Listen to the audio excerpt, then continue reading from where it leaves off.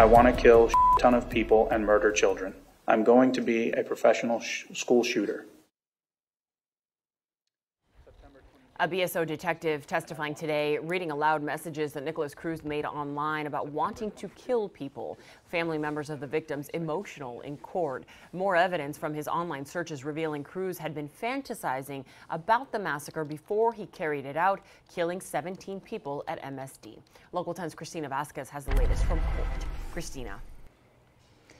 And again, remember, prosecutors here are working to convince 12 people, this 12-member jury, to unanimously decide on a death verdict. And so today, they presented evidence to these jurors to consider, which are some disturbing internet searches this gunman made, most of them spanning months, a whole year before the Parkland school shooting. This as they try to again prove that this was cold, calculated, and premeditated.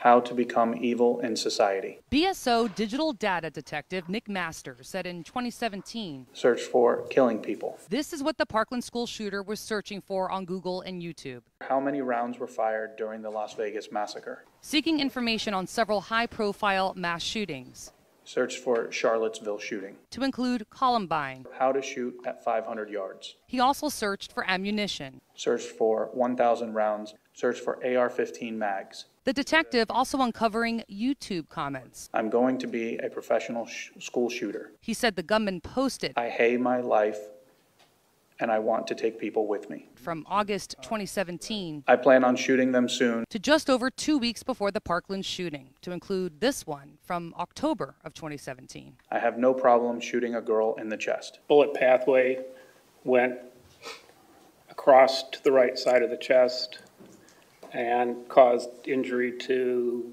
the vena cava, which is the large artery that brings blood back to the heart. Dr. Craig Thomas Malik told jurors about how the bullets the gunman fired into Kara Logren killed her. But there's so much energy with these bullets, and so it just tears skin, bone, organs. And at this point, these jurors have seen 14 of the 17 murder victim autopsies. Meantime, the prosecution also wanted the jurors today to consider some evidence related to, and you may remember this, it was a caught-on-tape jail guard attack. It's November 2018, 9 months after the Parkland shooting, and the gunman in this case is seen in custody attacking a jail guard, Broward Sheriff's Office.